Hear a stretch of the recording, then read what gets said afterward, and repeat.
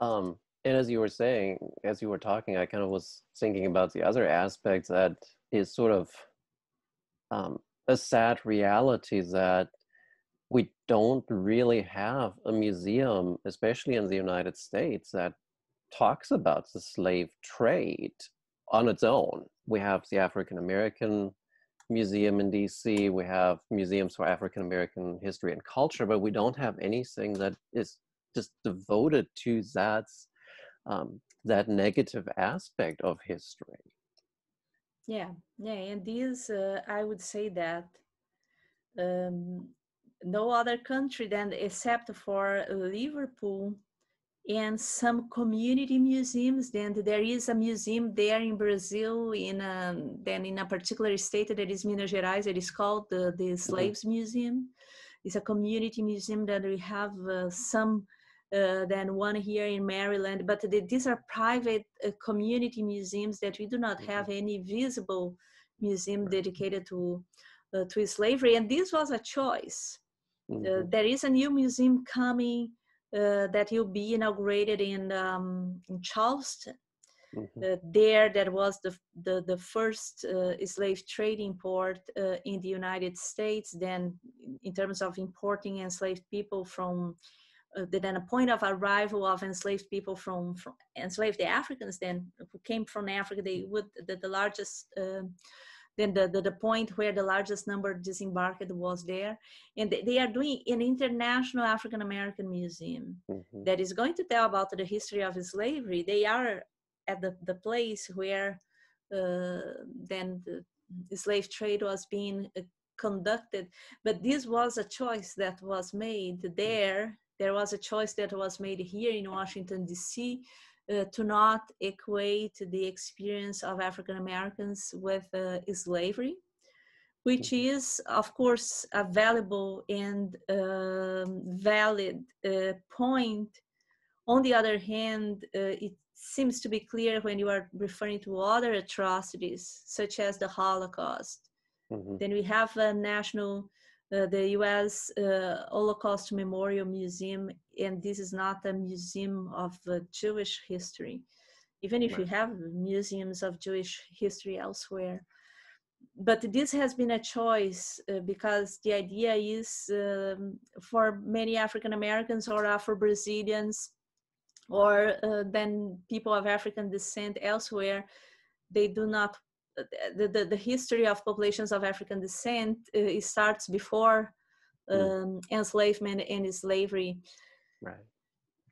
Then at the same time, it's something that erases the fact that these were parts of the history that helped it to create this country, and Brazil and Cuba and Mhm. Portugal and so on.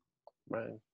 And it's kind of like the other aspect too. It's in part, it's understandable that the African American or Afro Brazilian community doesn't want slavery or the slave trade to be the definer of their kind of Mhm. heritage. But at the same time, for the rest of us, it's oftentimes a good reminder that negative things, bad things happened in the past, and a museum to study it is a good place to avoid the repetition of it as well.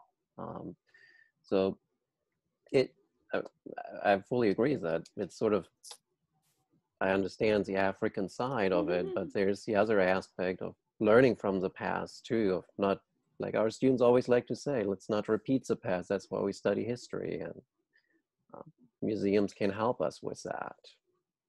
Yeah, of course. And I think that um, perhaps the problem is that, and I think that is one, of course, central elements of the book, that all this debate about the slavery and the Atlantic slave trade and how people they are engaging with this past and with the monuments is not only associated to the past, but to the present of Mhm. racism, white supremacy, racial inequalities, depending on where you are, all this tied together. Then um, and this is why it becomes even more important, because how then the slavery was and the Atlantic slave trade were at at the heart, then were the founding elements to the idea of race and racism, anti-Black racism, as we see today, but that emerged then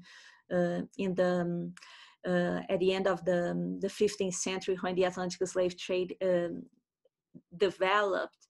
Then this is an important element that should be told, and and it's not something to be told to the populations of African descent, but to the white populations in countries like the United States, who needed to know this, who needed to be confronted to this history.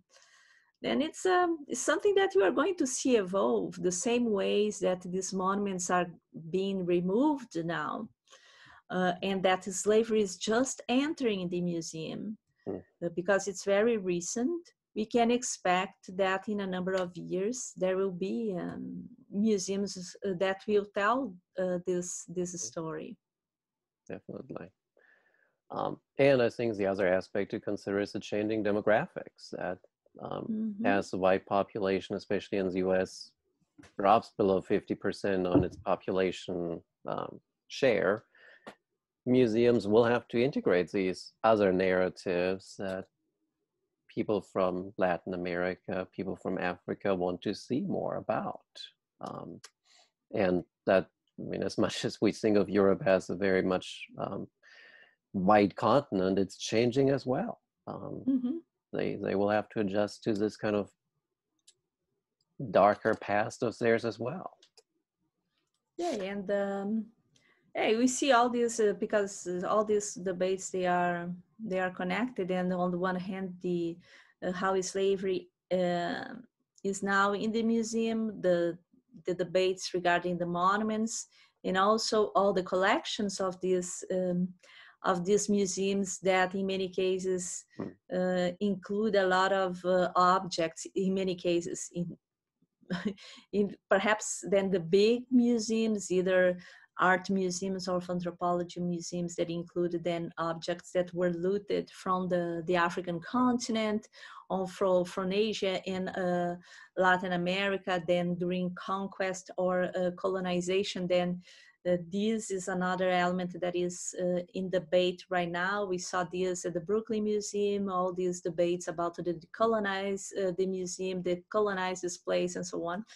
Then this is certainly something that the museum is not, how can I say, an entity that is isolated from the societies where it is in. Then we can just hope and expect that these debates will become more and more heated and interesting to follow and to intervene as well. Right.